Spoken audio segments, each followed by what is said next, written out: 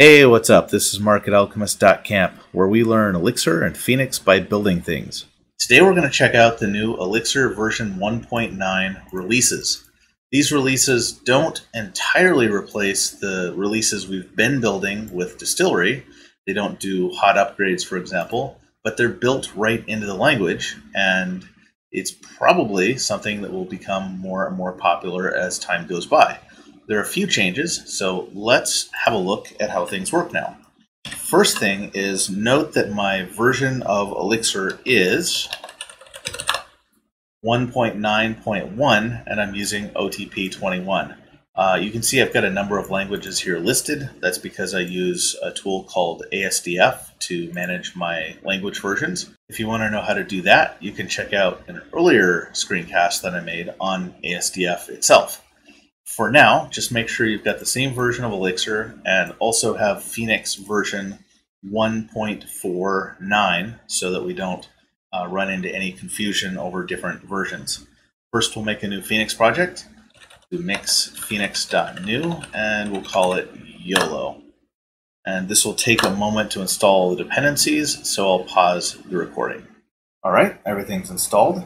Let's have a look at the folders now. So we've still got a config directory, and it actually still has the same files it always has. Config looks about the same, so does dev.exs, so does test.exs. Prod is slightly different, but not much, and it still imports prod.secret.exs. This file is a bit different. It's now explicitly telling us that we should probably be using environment variables, and not only that, if we don't have environment variables set for database URL and secret keybase, it raises an exception telling us to create them. If you followed some of my previous projects, you may realize that's a fair amount different from how we used to just include them in a block in a very similar way as in dev.exs and test.exs. One other change here is we have a choice to uncomment this line and create Elixir mix releases. And that's what we're going to do. However, part of this will also entail renaming this file into something else, into releases.exs. And then instead of using mix config, we'll import config from Elixir itself, since it's now built into Elixir after version 1.9. There are a few things we want to keep in mind before we do that. Once we've changed this from mix config file, we're no longer going to have this available. We're not going to have a database URL or a secret keybase or any of that set at all when our mix environment is prod. And that's because we're not going to be able to import a config file that has been renamed and is now a different kind of config file. So the first thing we're going to do is just use the settings here as they are and create a database with mix. And we'll cd into the newly created directory for our project. Then we'll set those environment variables in prod.exs. First one is going to be the database URL, which I've already set here in my notes. The pattern is pretty simple. It's just ecto : / Postgres is the name of my database user and the password for that user, then at whatever host you're on, localhost here since we're just trying it out locally, and then the name of the database. The app name is YOLO, so the default name for the database in prod is YOLO_prod. Exported that. The next thing we need is a secret keybase, so we'll get a secret first, mix phoenix.gen.secret. That gives us a nice secret we can use for our secret keybase. Export secret_key_base equals whatever you just generated on your machine. Then finally, with those environment variables set, we'll run mix_env equals prod. I'm just passing this in the command line as an option because we don't actually always want to run with the environment prod locally. We'll run mix ecto.setup, which is a combination of ecto.create to create the database and ecto.migrate, which runs all of their migrations. Okay, looks like we don't have a static manifest. That's okay for now. Next step, now that we've got a database set up, is we're going to remove this import prod.secret.exs from our prod.exs. We're going to go to prod.secret.exs, change use mix config to import config. So we're using Elixir's built-in config instead of mix.config. We're going to uncomment this line at the bottom. So now we're going to use Elixir mix releases. And it looks like I did a double save, so Visual Studio Code is going to be annoying. All right, there we go. And finally, we need to make a build script. And build script is going to go at the base of the app. And let's call this build.sh. Now I've also got a note here for everything that I'm going to put in the build script. We'll run this with user bin env bash and mix deps.get only prod. So this will get the Elixir dependencies.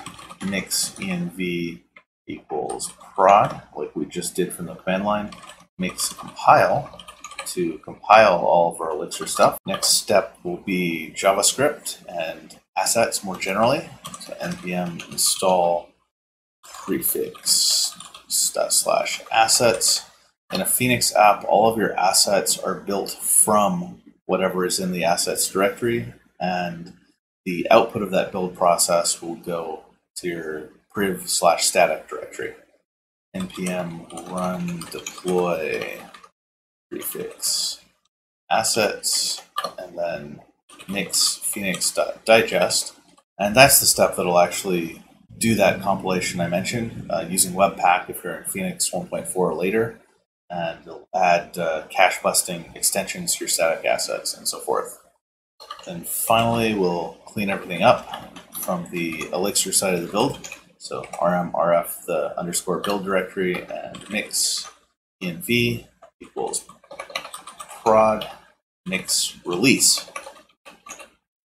This is the new mix command from Elixir 1.9. This is the point of this entire episode. So save that and should be able to just run this directly. I believe I've got all the necessary environment variables set. Database URL, secret key base. Yeah, it looks good. So, got to chmod it, make sure that it's executable. Okay, now we'll run our build.